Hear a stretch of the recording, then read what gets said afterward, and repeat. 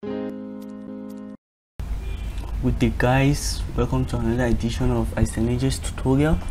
In this series of tutorial, I'll be showing you guys how to render and model a simple bungalow in Revit Architecture. Please, if you haven't subscribed, I'd like you to like, subscribe and share our videos on channel. And if there's anything you want us to improve on, like our videos, you can leave it in the comment box. Thank you. Okay guys, let's continue the business of the day, which is to model a floor plan by importing a Dwg file. But before importing a Dwg file, you have to save it as a Dwg file. So this is my AutoCAD, this is my floor plan. The first thing you need to do is to isolate your floor plan.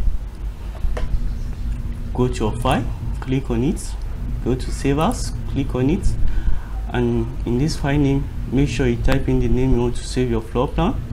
As you can see, I've already named mine and saved it as Revit Tutorial name, and click on save to save. And if you need this floor plan, you can find it in the description box.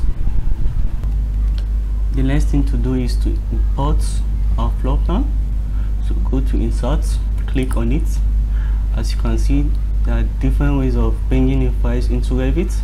So in order to bring in a Dwg file, you go to import card, click on it.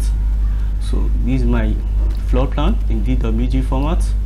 So click on it, go to colors, preserve, layers or level, or import units. I'm choosing millimeter because that was the unit I used in my floor plan. And positioning, origin to origin, place at what level, level 1, and click on open to import your Dwg file. And this is my Dwg file. So let me move my Dwg file to the center. So click on the Dwg file, unpin it, click on move, and click on any part of the floor plan to move it. This is it. This is all about importing a floor plan in Dwg format. So after having done that, let's place our grid line. But before placing our grid line, let's pin back our floor plan. And the reason I'm pinning back my floor plan is to stop it from moving. So click on the floor plan, go to pin icon, click on it. So I've pinned back my floor plan. So go to architecture, click on grid, click on pick lines. So click on each grid,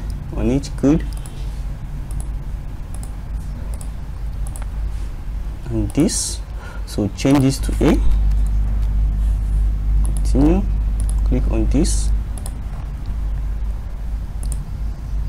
So after placing our grid lines, let's go back to architecture. No, let's go back to our view to hide our floor plan grid. So visibility graphics, go to imported categories, click on grid and apply. Okay, that is how to place our grid lines. So after placing the grid lines, the next step is to place our wall. So before placing my wall, let me measure the thickness of my wall. So go to modify, click on measure, click on this line and this line. As you can see, the thickness of my wall is 230 millimeter. So go to architecture, click on wall, click on this. As you can see, there are different types of wall here, but I prefer using the generic 200. Click on it, go to edit type, duplicate it and change this to 230 millimeter. Click on OK, go to edit and change this to 230 millimeter. Having done that, click on OK and OK. So let's start placing our wall.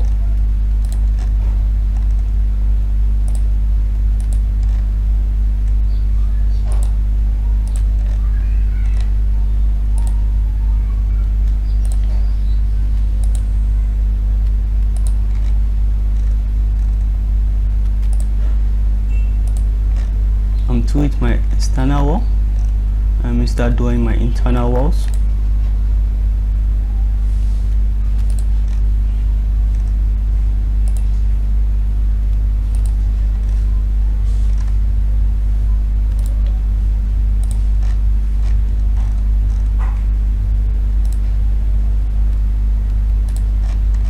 As you can see from my floor plan, it is symmetrical. All I need to do is mirror this part. So before mirroring, go to architecture, click on reference plane, click on this line. This is it. So highlight, click on escape, highlight this part and click on mirror. After clicking on mirror, click on the reference plane to mirror. So this is how to draw a floor in Revit. So after drawing your walls, the next step is to place your windows and doors. So but before we do that, let me show you guys how to edit layers and wall. Go to sort, click on it. These are layers. Click on this, rename it ground level GLD, click enter, click on yes, same thing here, roof, click on it, click yes, and change this to 3600, the height of the building. Yes, that is all about level. So to edit our building, as you can see, let's go to 3D view, click on it. Our walls are above the second level, so let's go back to level 1, which is our ground level. Click on any part of the wall, select all instances visible in view. So after selecting all instances, go to your project browser, go to top constraint, click on roof and click apply. So going back to our level, going back to our 3D view, click on it. As you can see, our walls are attached to our roof level. So that is all about editing our levels and wall. So let's go back to ground level. As you can see, the floors are flushed out our windows, door and opening. So for us to see our doors, window and opening in our floor plan, go to graphical display options, click on wireframe. Now let's place our windows. Go to architecture, click on window, load family, click on look in, go to libraries, US metric, windows I'll be using single, click on open. The dimensions I'll be using 900 by 1200. This, click on OK. So let me start placing my windows.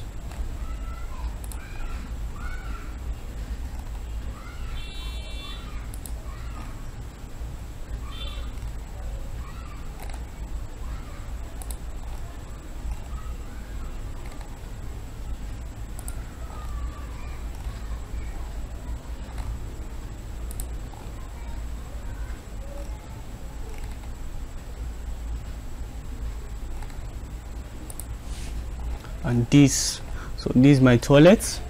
Let me place a toilet window. So go back to windows, click on 610 by 610, go to edit type, duplicate the window, change this to 600 by 600,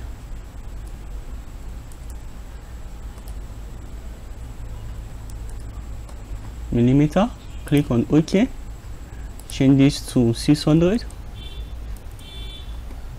and this to 600. If you are done, click on OK. click on OK and place. So after placing your toilet window, let's create an opening here for passage.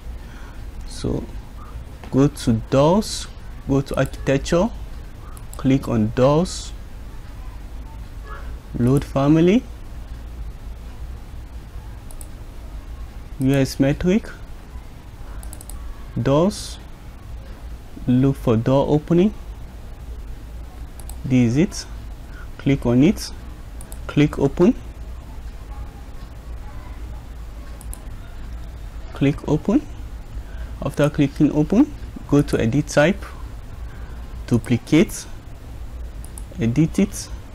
But before I edit it, let me measure the opening. So click on measure. So the width of the opening is 1270. So let me go back to my opening, which is under doors, edit type, duplicate it. So I'll be needing 1270 by 2100 millimeter. Click OK. Change this to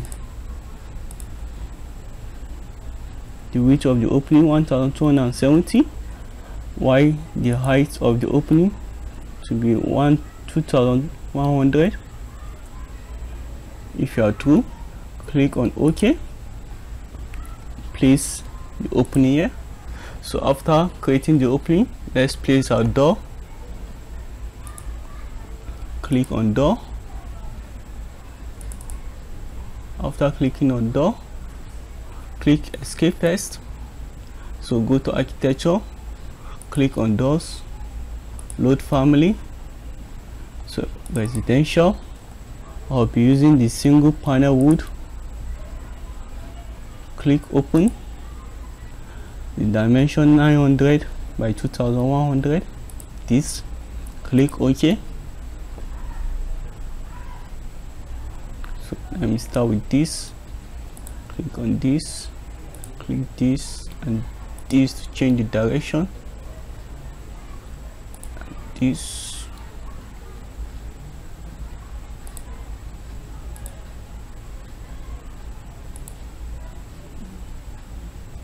and this.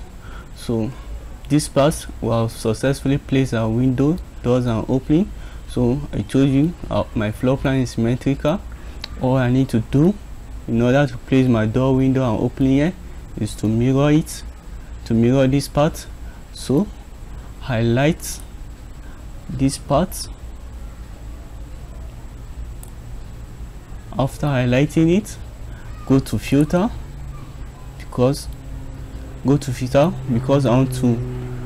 want to mirror only the doors, the doors and window and opening, but the opening isn't here. So I'll just mirror the door and the opening. So let me untick the grid and the wall. Click on apply and click on OK.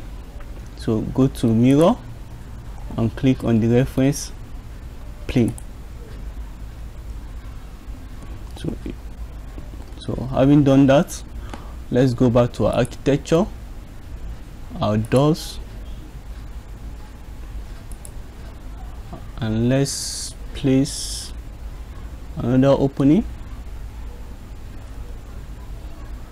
This, place it here. Okay, we've done that. That is all about placing doors and opening.